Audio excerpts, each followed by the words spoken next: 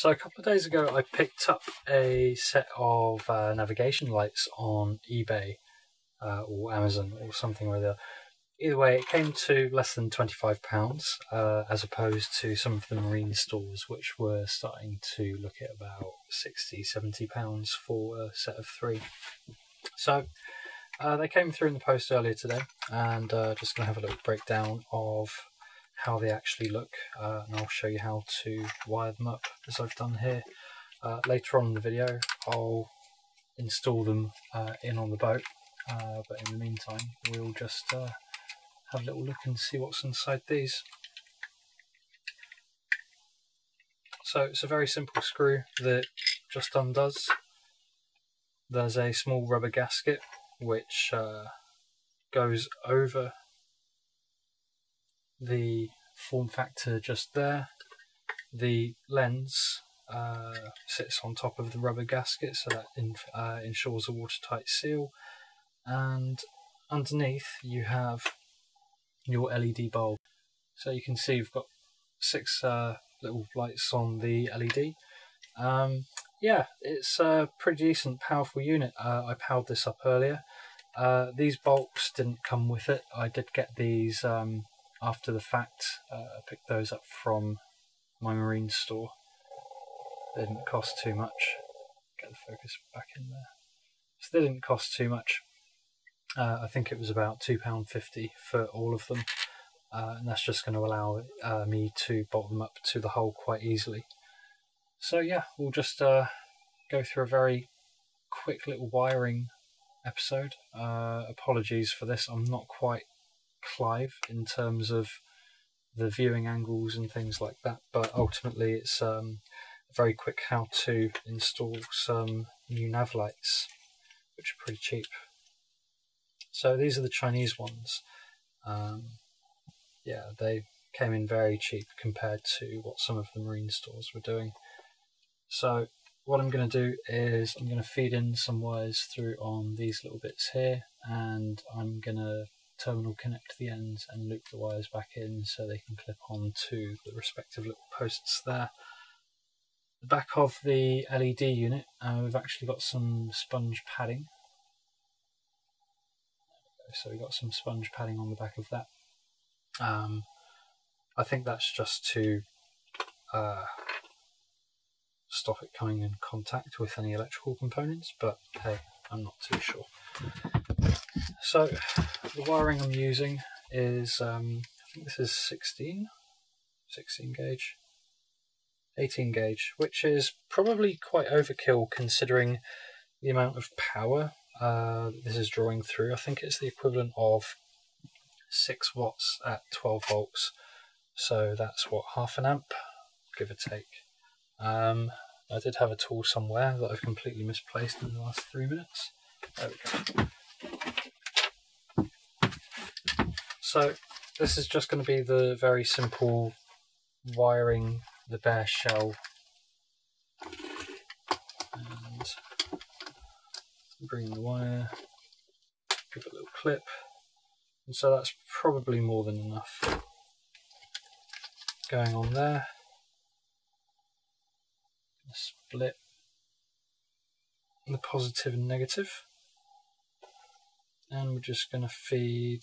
I'm feeding my positives through on the top side. I've determined the top and bottom. These 2 little notches here are on the bottom. I'm feeding the positive just through the top section, just like that. So you can see it's just come through there. Negative, same again, coming up through there. And that's all looking pretty tasty. We strip back this. There's one. There's a second. So we've got 2 nicely exposed wires. Naplins, may they rest in peace. I picked up, before they close, some crimp eyelet things. These are the 3.2mm ones. They are absolutely perfect for this job. The slightly larger ones that I had were about 4mm. There was a little bit too much free play that I wasn't too keen on, especially if this vessel was going to be underway. It'd be nice to have something that's a bit more secure. So we feed in the eyelet, just so we've got a little bit of exposed wiring coming through the top. You guys might not even be able to see that. I might just be screaming into the void there. There we go. Hang on, let's bring this up as close as possible. There we go. So you guys can see I've got a little bit of wire protruding from the top, and what I'm going to do is focus back down on that, give it one crimp, and give it a second crimp. That didn't feel right.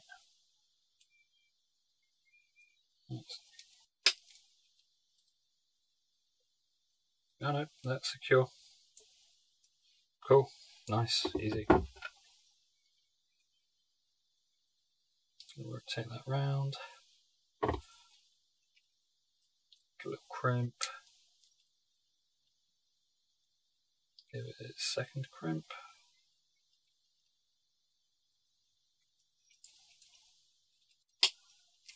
There we go. And I'm pretty confident now that that's not going to move for anything. Undoing the brass screws. And we're just going to loop the wire back just so it all connects in its respective little places. What I'll do tomorrow, when I'm slightly less done down with allergies, I'll do an outside install video and just tail it onto the back end of this. So wires, we've got our positive feed, we've got our negative feed. The positive I want to connect into that, the negative I want to connect into this. So I'm going to bring this round and loop it, fit that in place, get my brass screw back. So that's my positive firmly in place, that's going absolutely nowhere. Just going to pull back on the positive wire a little, just so it doesn't run afoul of the negative post. And it also looks quite nice and tidy. And so we bring the negative wire round, ground, negative, whatever you want to call it. Brass screw back into its thing. Tighten that up. You can probably hear the seagulls in the background. I'm actually out on the boat at the moment. There we go. So the wiring on there is pretty damn tasty. It's nice and tight. It's not running afoul of anything. There's nothing exposed touching anything that shouldn't be touching. Install the bulb back in. I'm not going to lie, at first glance the quality of these bulbs actually looks really, really good. I'm very happy with the purchase. I'm going to put a link up in the description below so you guys can hopefully pick up something, grab yourself a bargain. So yeah, I've pretty much got my stern light all taken care of there. And this is absolutely tiny, I'm not going to lie. I'll show something in a second for size comparison. There we go, the reassuring click. And we have our screw, and we just screw that all back in place. And so those are pretty decent, damn good set of lights for less than 30 quid. The LED quality is pretty damn nice. I've wired it up for less than £1 worth of materials, and a little later on I'm going to show how to connect those to the vessel.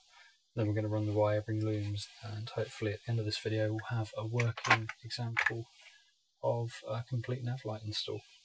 So last night I wired up the nav lights. Now what I've done is I've made a small template. I don't know if you can see that within the area here, it is quite bright. So I'm going to be mounting the port and starboard one this morning. We're going to be drilling through the gel coat, and before I go in with the big drill bit, I'm going to be doing a small pilot hole. This is 2.5mm. I have a marker for one bolt, the second bolt, and where the wiring is going to be going through. So we'll just drill through with the pilot hole now.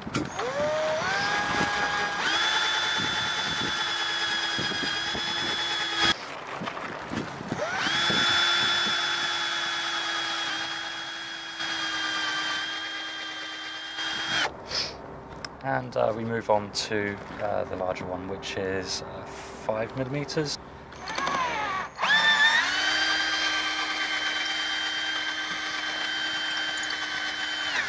I think I went a little bit too hard and quick there, just cracked some of the gel coat, but that shouldn't matter too much.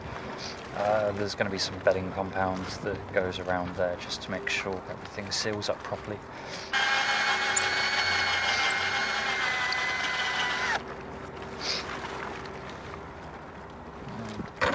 Same again for this one.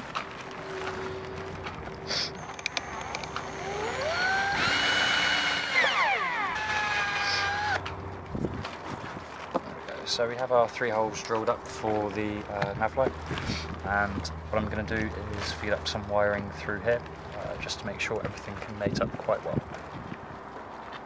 So the bolts run quite nicely through there. I'm going to use some butt connectors and heat shrink wrapping, and that way we should be able to get a solid, decent watertight connection and be able to take it forward from there.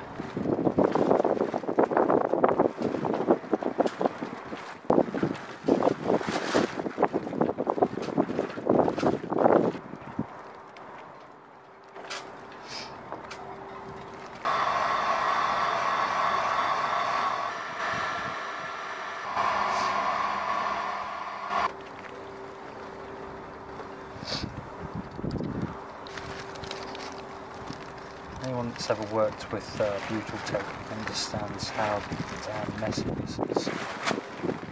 It's really fiddly, really messy, but it is a perfect product. I've used this to temporarily seal quite a few items during the storms that we've had over the last couple of years.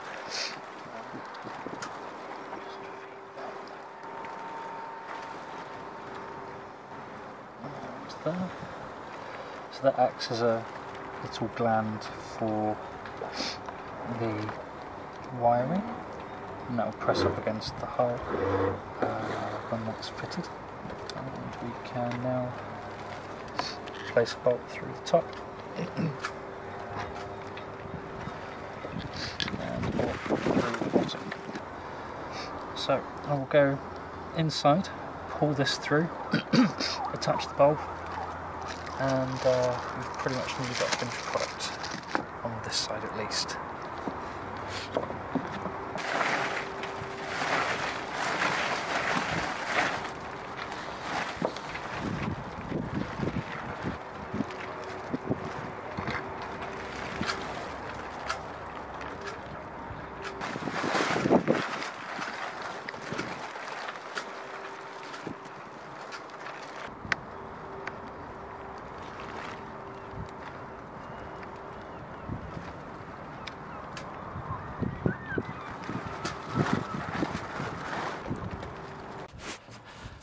So, for those that were paying attention, I may not have microphoned myself up properly. That's my mistake. The nav lights are now installed. My morning job is over, and I'm now heading up to the old house that I used to stay at. I kind of use that as an office every now and again. And then I'm heading up to London to have a meeting with a few other people regarding some work. So, brief update. I'm still on the boat, as you guys can see, still down on the marina. Things have been going okay. I had a friend come and stay with me for a while, which was nice. It was interesting to share 26 feet with one other person for 5 weeks. A little bit cramped, not going to lie, but on the whole it was a good experience. Boatwork's coming on quite well. The interior refit is coming on really nicely. It's been a while since I've done a vlog. The electrical work is getting underway. The interior is looking pretty sorted. The V-berth is pretty fine. The forward hatch is needing some extra work doing to it. You may be able to hear a wheezy little pup in the background. So there's a load of dogs down at this marina. It's quite nice. Yeah, so all in all, things are going pretty well. Mental health is actually doing pretty okay for the time being. I think one of the biggest problems that I had was not being on the right kind of medication to balance out the combination of stress and anxiety and depression.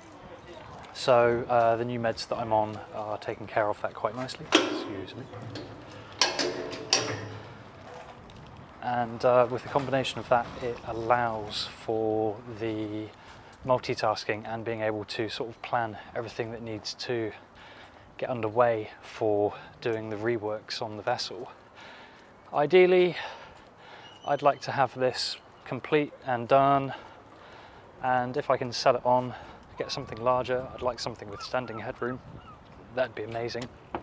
But we're going to take it out by the end of this summer. We've got some engine work that needs to be done. I'm still juggling self-employed life, which is not particularly easy, but that's part and parcel of what it all is. Still enjoying some of it, still finding it some stressful, but we're getting there. So I'll try and do another update before the end of the summer. I'd like to do one sooner, but we'll see how life is and stress and all that jazz. Speak to you later. Bye.